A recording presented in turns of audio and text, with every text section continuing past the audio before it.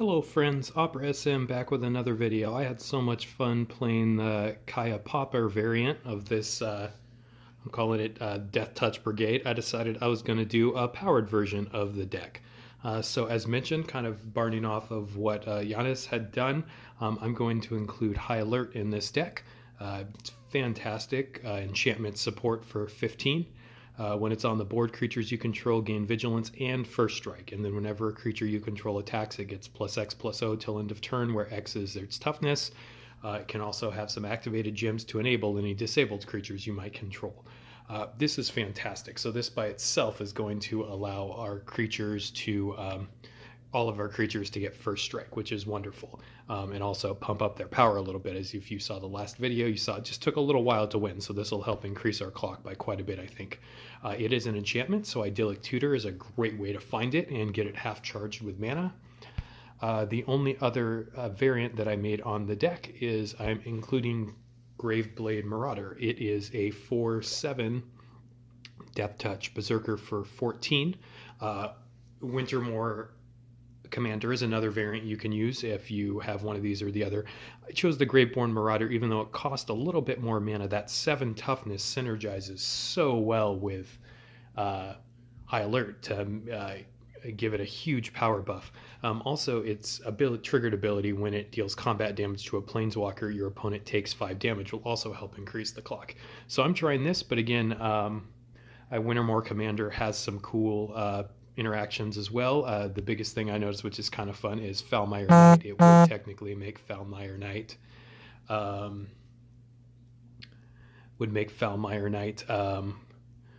be a prevent damage. So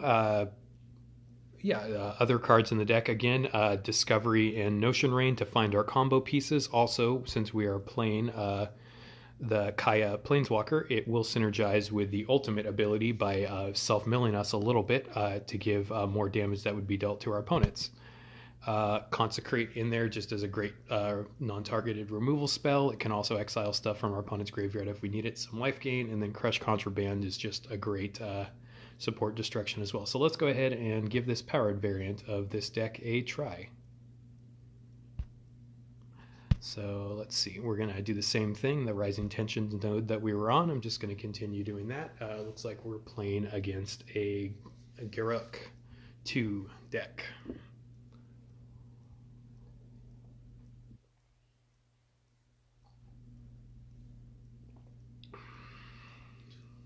So yeah, again, thank you very much, Giannis, for posting your idea. This is a lot of fun to play around with, and if you're just using High Alert, since it gives creatures first strike and vigilance, 2 of the 3 abilities we need for this combo, you could technically run this with just some other creatures with Deathtouch. So that opens up a green, even some blue variants, because there's a decent number of blue-black creatures. I think a lot of them have flying as well. So all right, let's see what we can do. Great High Alert is one of the best things that we can have, so we're going to start charging that, and then hopefully draw into some Deathtouch creatures here. Let's see. Our first match, we can get a white match, which is great. We can get a red into a white match. That's even better. So I'm going to go ahead and do that. I think that's our best option here. All right. Great. So we've got a white match that we can grab here. And we're going to cast Discovery to look for some of our creatures to start getting some damage on the board. Yeah, I don't see anything better than this white match for now, so we're going to go ahead and do that. All right, we got all 3 of our creatures. This is like best possible scenario. This is great. So we don't need Idyllic Tutor anymore since we have our other options. So now we're going to get our guys down on the board and start beating face. All right. Trying to think of if I want to get a Foulmire Knight down just to start dealing a little more damage right now. I just want to get the Graveblade Marauder down first to start just applying a ton of damage. But let's look at our match situation first. Let's see, we can get blue match, it looks like. We can get a blue into a green. That might be good. And then we have two chances to maybe hit a black match on the top. So I think that's where we're going to go. Yeah, let's actually just get the Blade Marauder down first. It's a it's going to apply so much damage, so much pressure.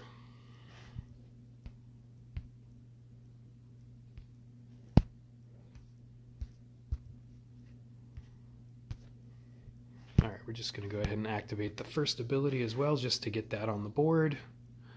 Let's see, we can get some blue matches here. There's a chance we could even get a black match on top if we match the right blues as opposed to the left blues. Just checking if there's anything else we could do that might be any better.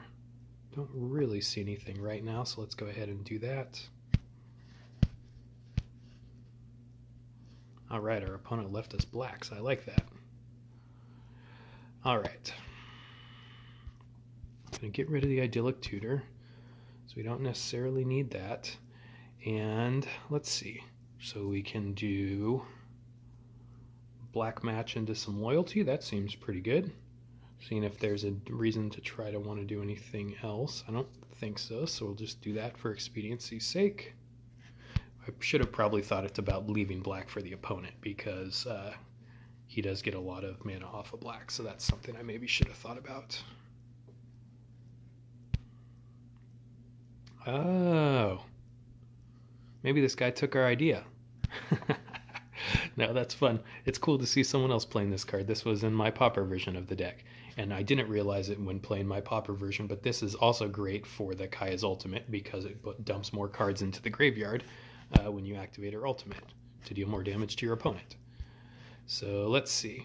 So Foulmire Knight and Orochan Assassin is great. Actually, what I should do to get a little value, whatever, we're not going to get two value crazed. I was going to say I could activate this ability first to draw a card and gain a life, but I'd rather, I think, actually just get pressure on the board. We're at no lack of cards in hand for worry about not having stuff to do. So let's see. I don't think there's anything I can do with these greens, so I'm just going to go ahead and match some blacks. But watch this. This is what's going to be great, and a big reason why I wanted this card is it gets +7/+0 from the high alert. So that is just wonderful. So let's see. All right. I'm going to get creatures out. I'm going to go ahead and hold this Foulmire Knight. Actually, what I'm going to do is cast the value side of it to draw a card first. And then I'm actually probably going to hold on the Commanding's Presence as well, because he has the second ability queued up on Garruk. So if he kills one of my creatures, I don't want to have that one buffed at the moment. So let's see. We can get a match 5 here, which is wonderful, into some red matches. Great. And we're just going to take this black match away from our opponent and then have...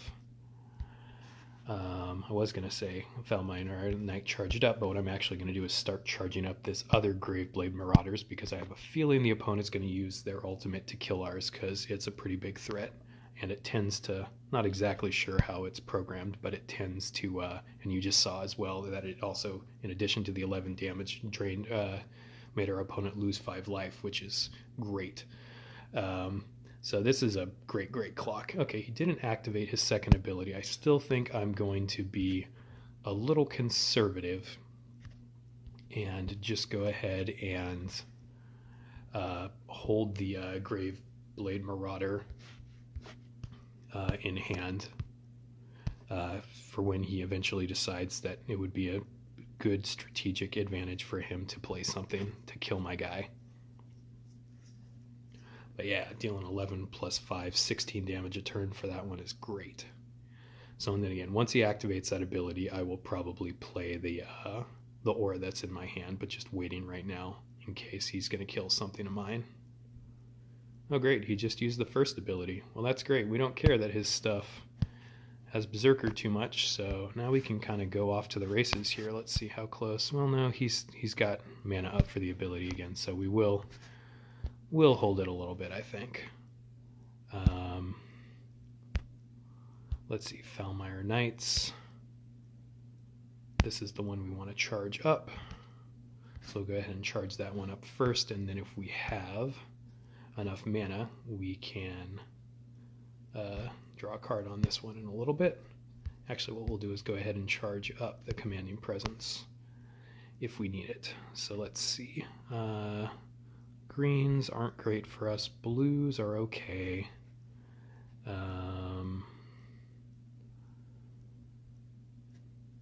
And whatever. I'm just going to go ahead and do that. That actually was not good because it gave him a black lined up, but that's okay. Playing fast and loose.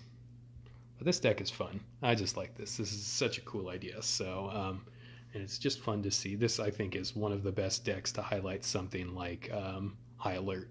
I mean, that card is just so good. It can make you win much, much faster than you could in some other variants sometimes. But yeah, oh no, our opponent has a board full of big scary creatures. What do we do? Well, we smash our guys in there and they don't stand a chance. This is just fun. This is just a heck of a lot of fun. Alright. So, again, I think I'm just going to hold my creatures back a little bit. So, in case they do have a board wipe or something, because we're in a Commanding Presence. So, no sense in overcommitting at this point. So,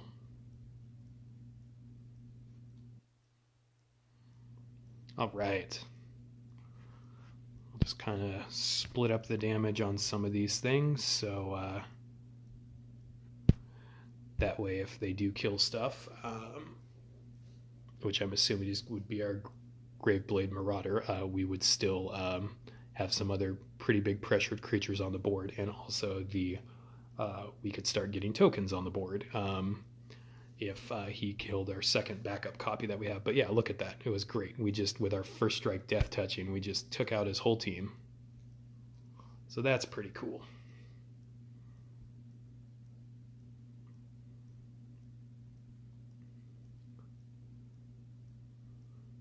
All right, yeah, you keep making your tokens.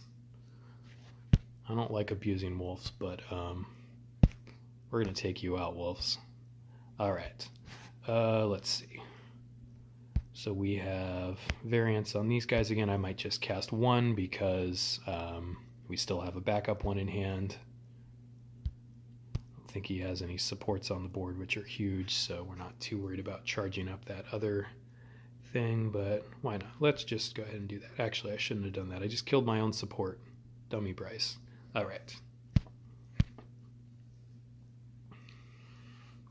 We don't want to make human tokens because we like what else we have on the board. So yeah, this is kind of the deck firing on all cylinders, which is pretty cool. And yeah, this haven't used Graveblade Marauders a bunch. I used to use it towards the beginning of the game, but it's a pretty cool card, and I think this is a great deck to showcase it combined with this High Alert. All right, let's see. So we can get black matches here, which is probably what we're going to do, making sure that there's nothing better. Don't think so, and we just want to get this game ended pretty quickly. So we'll keep a High Alert backup in hand too. We just have backup upon backup here, which is great. So even if our opponent casts something like a Great Aurora, like our opponent did multiple times that last game, we should be in great shape here. All right. Not too worried about removal options at this point, so we're just going to grab some more creatures here.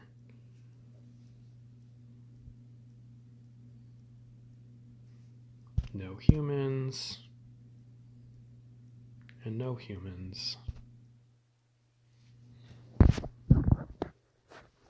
All right, we might actually just be able to cast, if he doesn't put a creature down on the board, be able to just cast our other cards. Okay, there he is, but we can kill that creature. So what we're probably going to do is just do one massive swing here at our opponent. So we'll go ahead and just, well, whatever. We don't need to be greedy. I was going to say we could potentially kill them this turn by just making our guy giant, but there's really no need to do that. It's better to just be safe, and then we still have backup stuff in the hand. It's cool to just try to win, but I don't think we're in any danger of just losing this normally. So all right, I just want to get that ability back on the board just so we have that option if it's needed later. But Kaya's a pretty cool planeswalker too. I like her a lot. So But yeah, we'll be able to take out our opponent next turn very easily with this.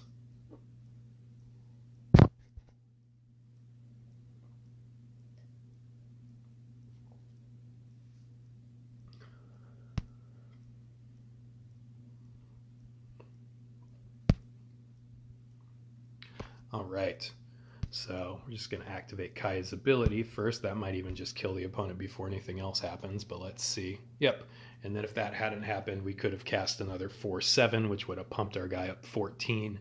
So yeah, this deck is really cool. Thanks again, Giannis, for figuring out this cool idea, and I'm having a lot of fun with this. And as you can see, it works pretty well. I didn't really pay attention to the objectives. We were winning so fast. I should have actually cast other creatures for that. So again, just kind of highlighting the deck, but the deck easily could have lost some more creatures and then cast some creatures with low toughness, because that's what a lot of this deck is. All right, enjoy. More videos coming soon.